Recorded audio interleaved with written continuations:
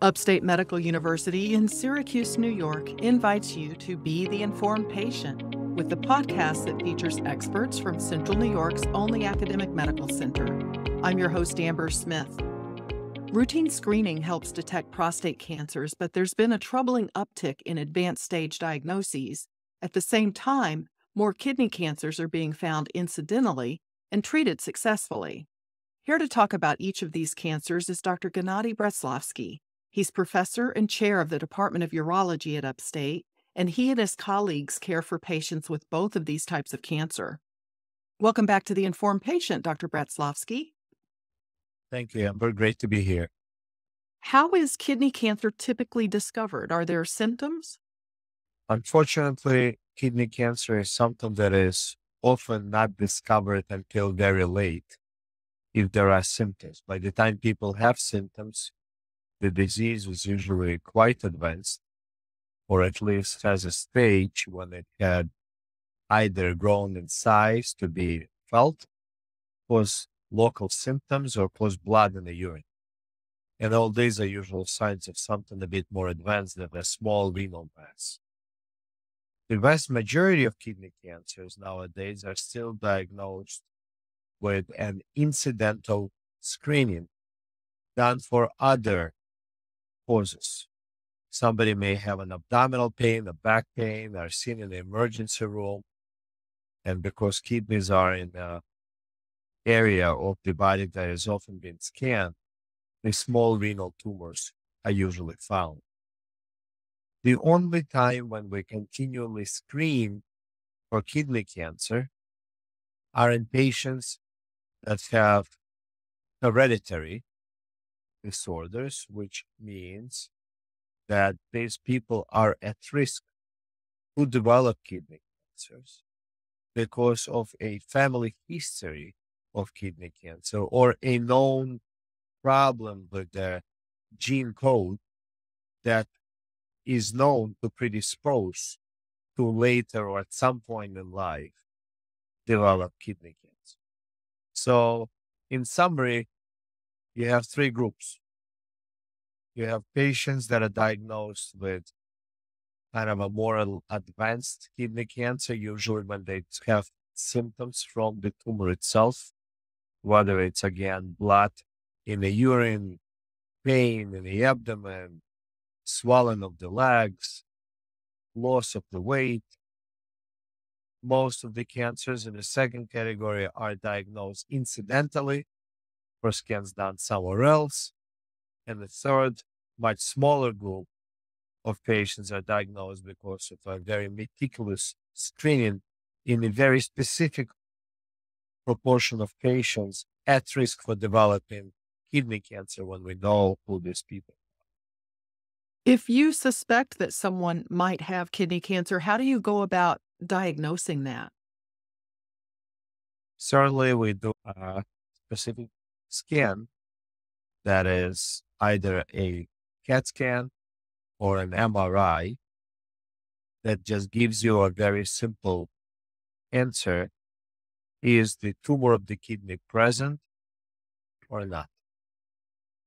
And is this tumor likely to be cancerous or not? Never can we guarantee that something is a cancer, because even among some large renal tumors, a small percentage of tumors may turn out to be non-malignant, also known as non-cancerous or benign. But the most common type today is diagnosed via a classic scan known as CAT scan or MRI. Sometimes ultrasound can be used, but usually the definition or the information about anatomic and some specific things that we see when evaluating kidney tumors are better seen with, again, CAT scan or MRI. Do we have additional scans that help us further with trying to predict or guess what kind of kidney cancer or kidney tumor this is? Yes. But that is a much more specific type of both scans as well as research that is ongoing that very soon it's already FDA approved. It's not yet in the mainstream, but we have now some PET scans coming for our use where we will be able to not only say, yep, the tumor is there, but we will be able to say with a high certainty, what kind of tumor is this? Not only that it's malignant, but even among malignant tumors, there are different types of tumors. So we will be able to even pinpoint what type of histology or what kind of cells these tumors consist of. But that's a bit down the line, probably a year, and then we will have many more breakthroughs coming our way. If you do find a tumor on one of the kidneys, how likely is it that there would be a tumor on the other kidney as well? Well, that is a great question to be asked by somebody who is not in medicine or urology. So you're asking a question about something known of bilaterality. Bilateral meaning on both sides. The presence of bilateral tumors is about 6% or so on the average. And then these bilateral tumors are often seen again in patients that are predisposed to form kidney tumors to be numerous in quantities and on both sides of the kidneys. Again, in these patients with what I mentioned earlier, hereditary cancers, those with known family history of kidney cancer, those with known genetic syndromes where specific genetic mutation or a change, small change in the DNA is likely to cause what is known as bilateral kidney tumors. But overall, it is not a common scenario, and most patients that we see and that exist with kidney cancers are not presenting and are unlikely to have tumors to develop on both sides, right and left kidney. Is surgery usually the treatment for kidney cancer? Just like with any disease, the earlier stages are often treated with surgery. Later stages are treated with medications, whether it is immunotherapy or targeted therapy. In kidney cancer, we use surgery typically for early stage 1 and 2. We often use it for stage 3, which is a bit more advanced cancer. And we occasionally use it, or I should say, often enough, but not all the time, use it for stage 4, which is a metastatic kidney cancer. There are many things that go into a decision making. How far the kidney cancer has spread, has it spread? Is the tumor only located in the kidney or somewhere else? What is the burden or amount of disease outside of the kidney for stage 4? And that's, what is the performance status of the patient? So there are many predictors that we put in together to calculate certain scores to put patients into a certain risk categories that later allow us to decide whether or not the surgery is the right next step. But for the earlier stage disease, when the tumors are small, surgery is usually the most likely of treatment. Although small renal tumors, even when they are cancers, can be safely observed and can be followed. And we utilize something known as active surveillance for small renal masses. It has been not only accepted, but it is in guidelines for treatment of patients with kidney tumors. And of course, there is something known as ablation, which is either freezing or frying the tumor. And those are also some of the therapeutic or treatment options for patients that are made together with the patient and the family. Well, before I talk to you about prostate cancer, let's talk about survival rates for kidney cancer. Why have they improved in recent years? Yeah, it's a great question. We, of course, are trying to, I want to say, not only attribute this improved survival to new treatments, but indeed, we are finding more and more renal tumors. So more and more tumors now are diagnosed at an earlier stage.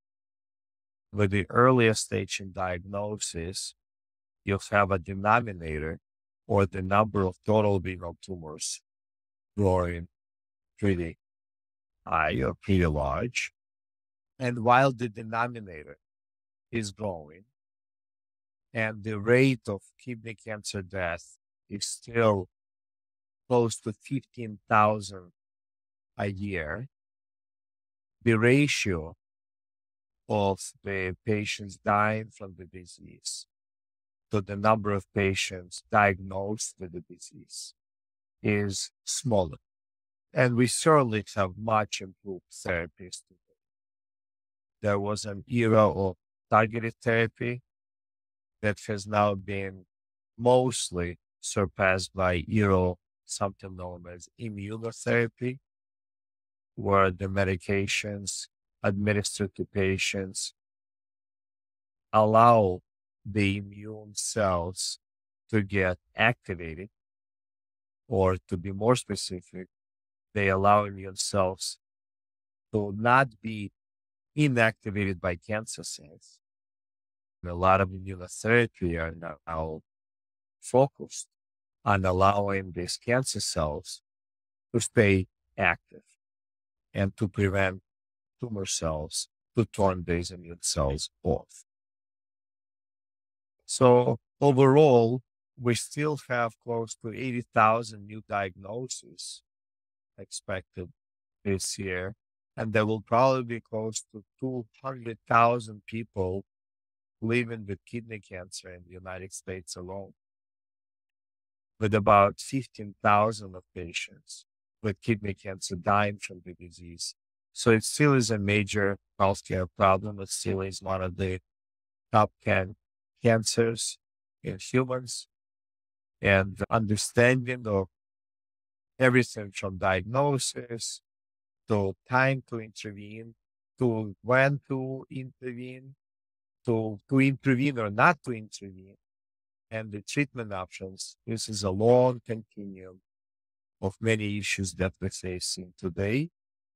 And happy to say that at Upstate, we do all the modern imaging. We're doing all the modern trials and therapeutics.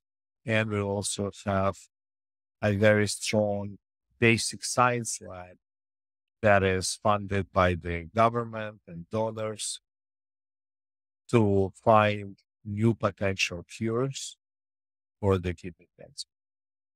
This is Upstate's The Informed Patient podcast. I'm your host, Amber Smith. I'm talking with Dr. Gennady Bratslavsky. He's professor and chair of urology at Upstate. We've talked about kidney cancer. Now we're going to turn to prostate cancer.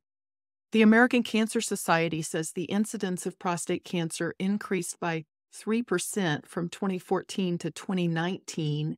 Dr. Bratslavsky, is this a statistical blip or is it a concerning trend?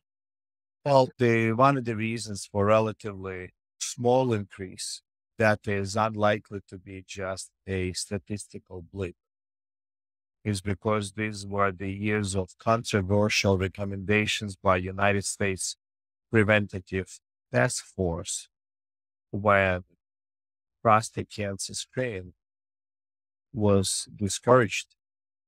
And this was using the PSA, which is a blood test drawn in your doctor's office.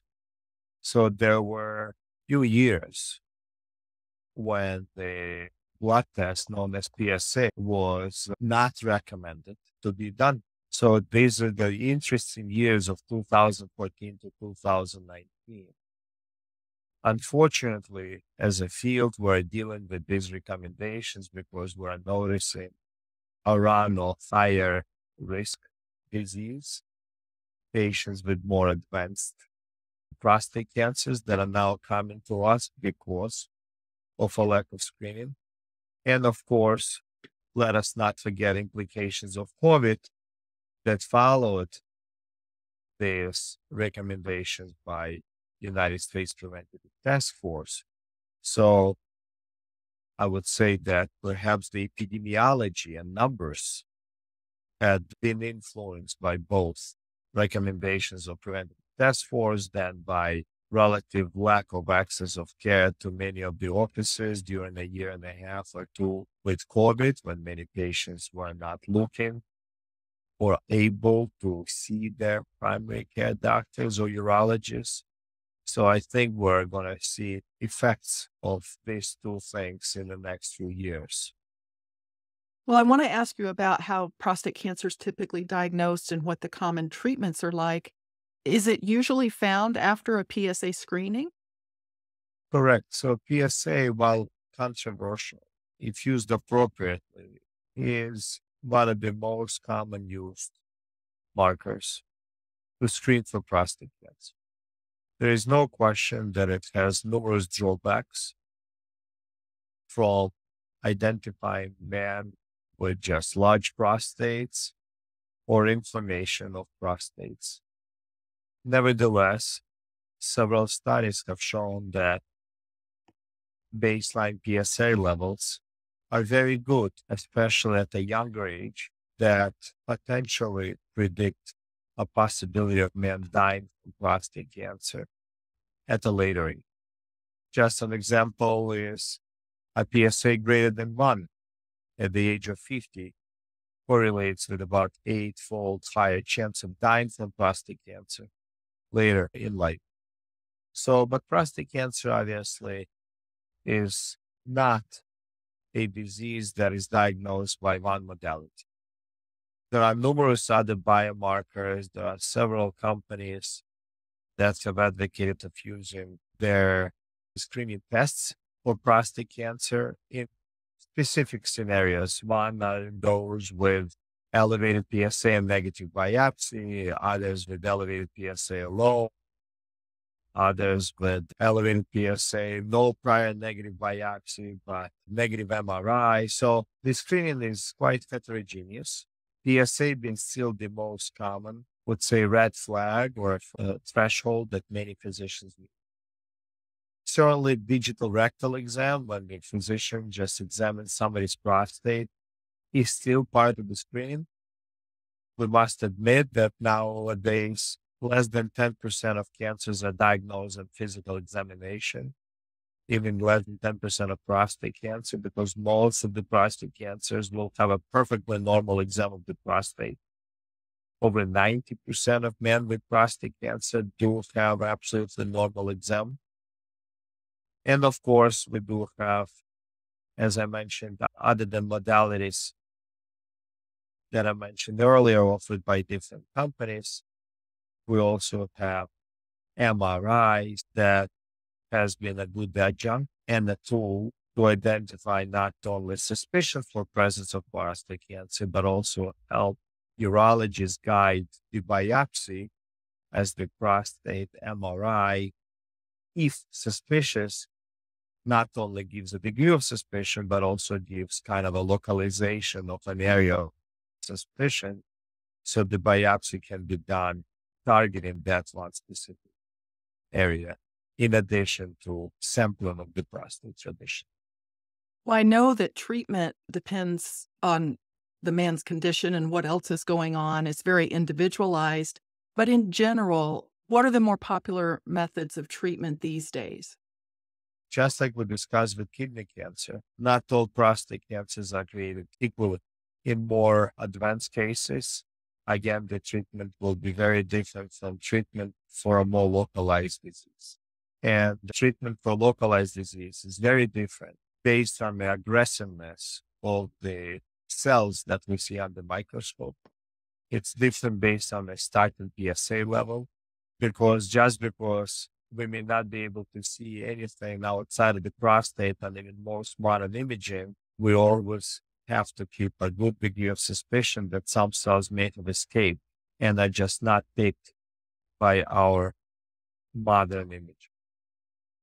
For localized disease that urologists typically see and diagnose, the three most common types of treatment include active surveillance for patients that have a very low risk disease that is highly unlikely to progress and highly unlikely to hurt patients. And it is important that urologists are not only comfortable offering it, but know who to offer and are able to follow these patients appropriately. Of course, surgery, removal of the prostate, which now in well over 90%, 95% of these places in the United States and westernized world is done using a robot. And it doesn't matter whether you make one tiny hole or you make 4 or 5 tiny holes. Patients now, after their surgeries, go home the same day, essentially, sometimes stay overnight. And of course, radiation is another very important option for patients that has been proven to be as effective as surgery for many of the patients. And again, the field of prostate cancer is so wide and broad that to just say, yep, you can either do surgery, radiation, or active surveillance, that would be a very incomplete answer. There are some men that may have one little area of cancer they wish to not risk with any of the side effects associated with either surgery or radiation, or even anxiety associated with active surveillance. So focal therapy sometimes is an option as well, where patients are given an option of treating just one small area within the prostate using newer technologies. And of course, in more advanced cases, at least cases when we suspect that the disease may be advanced, not only we here at Upstate offer traditional therapies, we also offer patients to have an opportunity to participate in clinical trials, which are very important, based on either genetic makeup of the tumor, genetic makeup of the patient, based on some of the knowledge of the literature. And we have been extremely active in clinical trials, just moving the needle forward in terms of options that we can offer to patients. Well, as a urologist, is there anything that you're telling your patients that they can do to try to prevent the development of prostate cancer? There have been several studies that have looked at prostate cancer prevention. Unfortunately, none of these studies have been either clear that the prevention is safe, as some medications tested have, for example, resulted in fewer number of cancers diagnosed. But among those that had diagnoses of prostate cancer, there have been observation that more angry cancers were present. So medications so far are truly not approved by the FDA for the prevention of prostate cancer, despite many years of research. There have been studies that have looked at specific diets. And as of right now, no advantage of one or the other diet has been shown to be the case. There have been studies that looked at specific vitamins or minerals, vitamin E, selenium, for various reasons I will not go into now. And interesting, men that were taking more vitamin E and selenium that needed to be taken, even though there was a hope that they will prevent prostate cancer. Those men were more likely to develop prostate cancer if they were being given these supplements. So I often discourage patients from doubling down on one or the other specific type of food.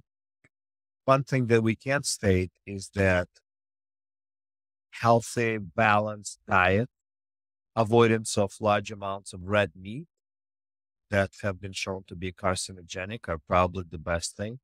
Exercise.